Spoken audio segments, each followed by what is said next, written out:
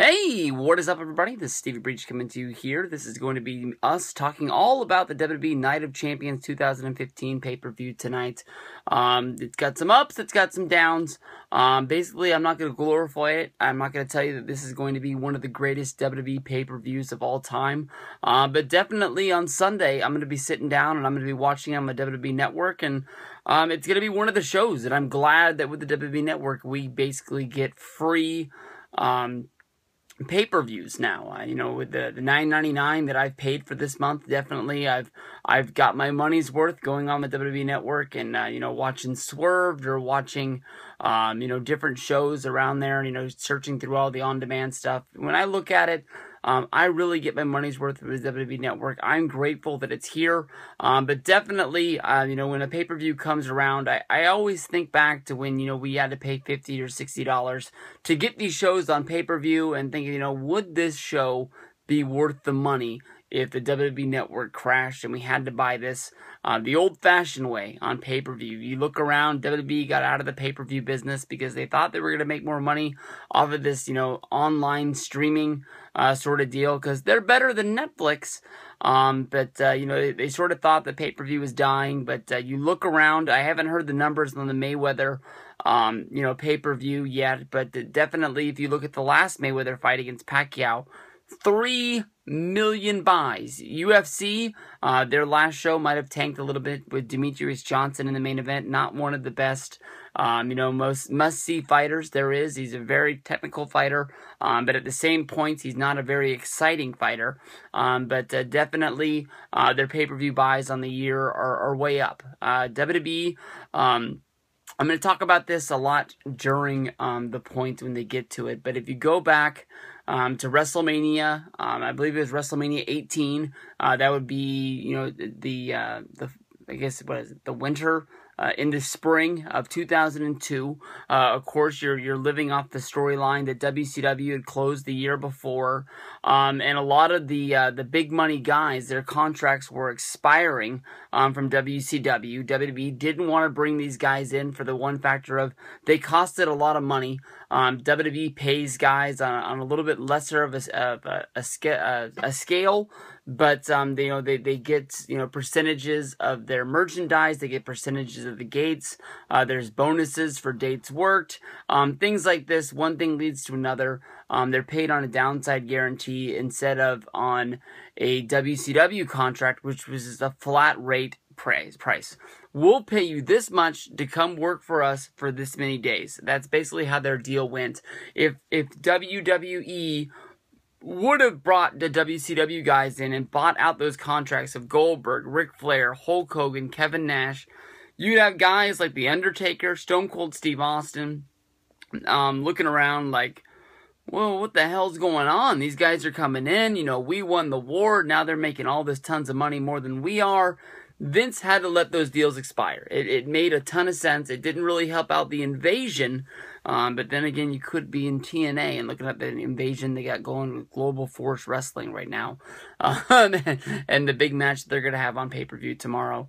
Definitely, you think Hulk Hogan finally makes his debut. He brings in the NWO. They come in at No Way Out in February. They're a part of WrestleMania. Hulk Hogan really, changes everything at WrestleMania, going up against The Rock. The people turn him babyface. They turn The Rock heel. Hulk Hogan would, basically turn out of the NWO the next night on Monday Night Raw, with them basically kicking them out because he shook hands with The Rock. And from there, I guess Vince just saw the wave of Hulkamania and just was like, man, maybe this shit's not over. He got rid of Hulk. He sent him to WCW. And WCW started kicking some ass because they were living that nostalgia of seeing all the old guys from the 80s. They hadn't seen in a long time. Older people came back to watching wrestling. People that were in college, hadn't watched wrestling since they were kids. We're seeing Hogan, Piper, Flair, lots of the old big names, Savage, and started watching Nitro. And they started kicking WWF's ass in the ratings. So, Vince went with Hogan again. Hogan won the championship. It was the rebirth of Hulkamania in WWF, back to the place where it would have belonged, and it crashed hard. People wanted to see Hulk, but people didn't want to see Hulk as champion. I was one of those people.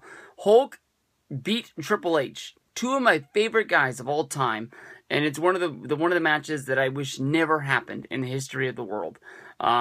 Triple H building himself up, coming back from the injury, winning the Royal Rumble, beating Chris Jericho, and then I think within a month, maybe 2 months at the most, he does the fucking job to Hulk Hogan, and Hulk Hogan becomes champ.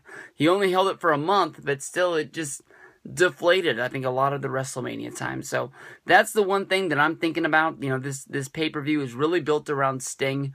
It's Sting versus Seth Rollins in what is debatably the main event. Some people say it's going to be on earlier in the match, and John Cena and Seth Rollins will definitely be the main event. But a lot like WrestleMania, Sting is the one guy that everyone's talking about. Can Sting do it?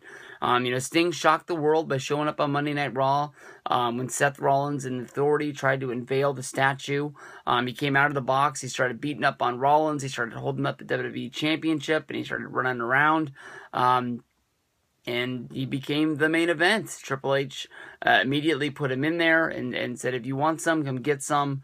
The story is that Rollins is going to have to fight twice. He's going to have to fight Cena also on the show. So, when you look at it, it's the Seth Rollins show. Sting is probably one of the big names that they're using to try and draw people in. I remember Brian Alvarez for a whole month on Wrestling Observer, on Wrestling Observer Live, kept on telling people, don't hit the panic button, that Sting's not coming in to be the sixth man in the six-man tag for the Wyatts versus the Shield. They're more than likely going to bring him in for the October pay-per-view and trying to shock the system and give people a reason to subscribe when things start going down after SummerSlam. He was a month off. They ended up bringing him in for September, but directly in the main event, it isn't probably the one thing that I would do. But if Sting is going to be the mystery man going into the Hall of Fame this year, this is probably one thing that WWE is going to hit hard, that he was a championship contender. They gave it all to Seth Rollins and had a great match, Night of Champions 2015. When you look at the rest of the card from there on out, whether if it's the Neville and the Lucha Dragons going up against the Cosmic Wasteland and sort of the comic book of the pre-show, or you have the Shield and the Mystery Man going up against the Wyatts, Ziggler versus Rusev, New Day against the Dudleys, Ryback against Owens, Nikki Bella versus Charlotte. Nothing in the undercard is really, pulling at you saying this is a must-see match. So we will have to see, how this show does as an overall. But when it comes down to it, it's 3 hours of wrestling that's going to be on a Sunday. I'm glad that I get to watch it. It's always fun watching the big shows, especially when you feel like you're stealing them for only $10 a month on the WWE Network. So we'll check this out. We'll run it down from top to bottom. We'll start with the pre-show, work our way up to the main events, and see how we get there. Peace out, everybody.